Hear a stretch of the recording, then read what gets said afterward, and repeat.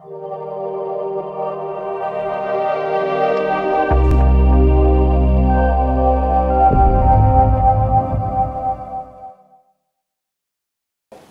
thưa quý vị, chúng tôi Trần Hình Tiết xin kính chào quý vị. Như quý vị đã biết, trong thời gian gần đây, lệnh cấm đi ra ngoài và về cái dịch Vũ Hán này đã làm cho chúng ta quan tâm, và cũng vì vậy anh em chúng tôi cũng không đến studio làm việc thường xuyên được. Nhưng mà nhờ gọi là technology nên hôm nay chúng tôi xin gửi đến quý vị một cuộc phỏng vấn giữa VNTV và một người Director of Public Relations của API sẽ nói với chúng ta về thống kê 2020 có tầm quan trọng đối với dân số của người Á Châu như thế nào. Mời quý vị cùng chúng tôi theo dõi sau đây. Hi Joanne, welcome to the show. Thank you, Ted. So I know that there's a lot going on right now, and thanks for being with us. After everything that we talked about the census last time, you are now representing 3 organizations, actually 2 main ones, and now you're also joining the hard to count population and in the Count Me 2020 coalitions, right? So Yes. Tell me about why are you be a part of that coalition? So in San Diego, United Way received funds that our governor has set aside for Census 2020 outreach. And that program is run through the Census Count Me 2020 coalition. So the coalition comprises of over 150 community-based organizations throughout the county of San Diego. And I represent the Asian Pacific Islander Initiative, where I'm the government and public relations director, and I also consult for Paving Great Futures. Absolutely. So if you can expand a little bit on the topic, we talk about a lot of the hard to count populations, which is mainly the Asians and perhaps the Spanish population. Why are they considered to be a hard to count? And why are they so important? Well, everyone is important. Why some segments of the community may be hard to count. They may be immigrants, they may speak English as a second language, and the census may be new to them. The census in the United States is mandated by law for all of us to participate. Yesterday, April 1st was Census Day, which is the kickoff so that, again, we all are trying to get a complete and accurate count, which is important so that we can access $675 billion in federal funding that provides programs and services for all of our communities. So when they ask, why is it important? Well, this money is used to build roads, to build hospitals, schools. It also funds programs. So for instance, our babies 0 to 5 years old, in the last census, they were hard to count. But if you look at what the projections are when you are a baby for the next 10 years, we're planning for preschool, kindergarten, elementary school. When it comes to our college students, we have federal funding through the free application for federal student aid, FAFSA. We also have the federally funded Pell Grant. So these are programs that are important for our children. For our seniors, that pays for their Medicare, also for affordable housing with Section 8. So there are many aspects that will affect our quality of life. If we don't participate, we don't have the resources, and then it becomes more challenging for all of us. So I believe that the message is pretty clear. I mean, every one of us needed to be participating in this kind of census count. But Yes. because of, based on the past count, which is about 10 years ago, and now we are still going back to the hard to count population, which is the Asians and which is the API is all about.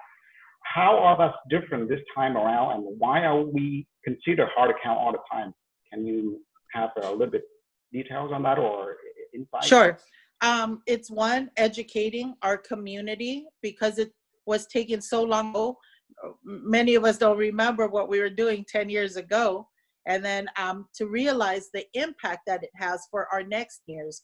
So it's educating the community, it's motivating the community. But what's really exciting this time around is that we have technology on our side. Even though that COVID-19 has presented a different challenge where we can't be in the studio sitting next to each other like we have historically, but this technology today presents an avenue for us to still connect and still get the word out. So also this census, this is the first time you can complete the census online. And if you go to my2020census.gov, you can complete the census in English or in Vietnamese. It's available in language. And there also is a toll-free number also in English, and there's one also in Vietnamese. So you can speak in language with someone if you need assistance completing the census. And I have that number, 844-461-2020. So we didn't have these tools the last census. So our hope is that we can close the gap and have a more complete count this time around. So you mentioned that we have more technologies to dealing with, the count this time, or at least, the challenges that we didn't have last time to overcome that. But at the same time, we are in the midst of this challenging of the coronavirus. Are you seeing that the population now shunning away from the counts because of this as well? Or are you confident, or are you seeing that they are using technology at home that they can complete it online and the count could be a little bit more accurate this time, or more? Well, I appreciate you asking that, because COVID-19 is actually a perfect example why we need the census.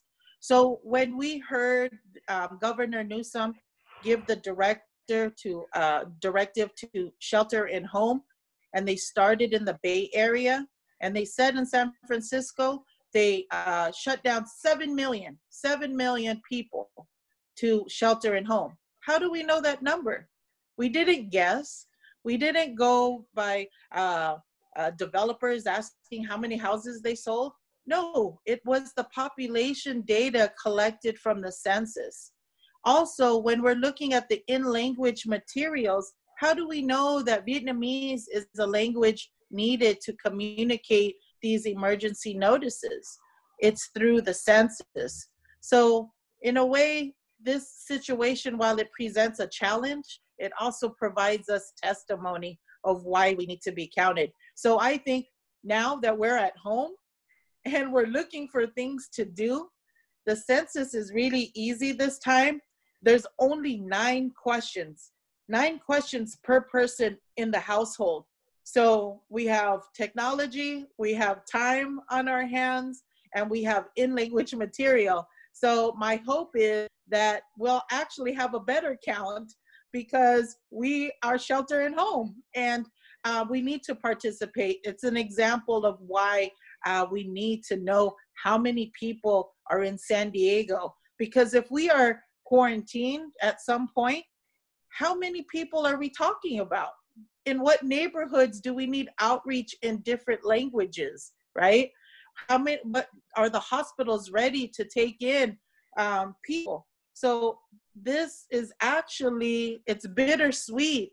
It's bittersweet. Well, it's challenging to stay home, but now we have time. And with time on our hands and partnering with Viet TV to get the message out, that my hope is we're going to be motivating our community to participate. Thank you very much for that. So in summary, we need to be out in force. We need to be registered. We need to be counted. We need to do all of that so that we can get the services that we need in the near future for the funding and all of that, right? What else that the census data is used for? Do you have any additional data or additional insight that you can share? Sure. So when it comes to small business and federal funds for business, it comes through data points. When you are looking at sponsorships or marketing for VTV, when a client comes in, how do you show that, hey, we have a reach in the Vietnamese community from San Diego to the Bay? It's through census numbers. It helps us with our business. It helps us plan and project what our needs are. So as we see a growth in the South Bay and the east side of Chula Vista, that's one way of projecting of, hey, our business will thrive here because we have a population that will buy the products and services in our community. So that's another way of seeing our census numbers work for us. And then following this census, once we're done, we will transition into redistricting for our congressional representation, for our state representative representation. And that is really key, something that was really key that happened in the Registrar of Voters in the last census, because there was an increase of Vietnamese residents in San Diego. The voter ballot and the voter education materials, working with Michael Vu, there is now, all those marketing collateral is in Vietnamese. And there is also a Vietnamese advisory that is provided to the Registrar of Voters. And that is a direct result from the census. Thank you very much. If they have any other questions, or should people or audience of VNTV have any other questions, they can always contact the numbers that you provided on screen. Is there any other source that you recommend they reach out to get those kind of answers? No, I really think just sharing the stories, the testimony of how the census can work for our community, that there is a better understanding.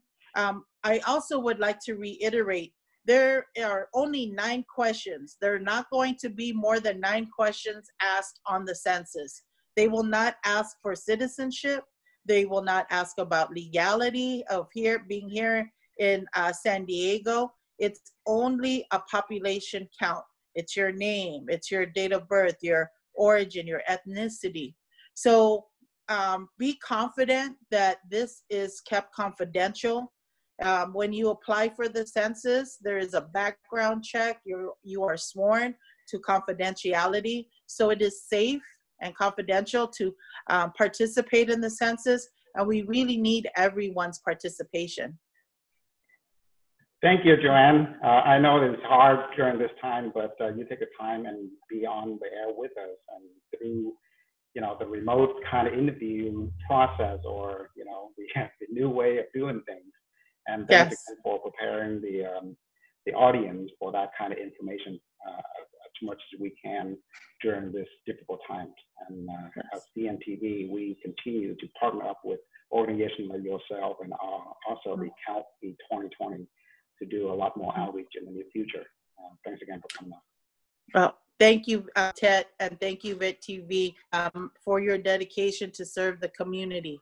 Because without you, we're not able to reach everyone, and we really need everyone to participate. So thank you for all you do, and be safe and stay healthy. You too, enjoy.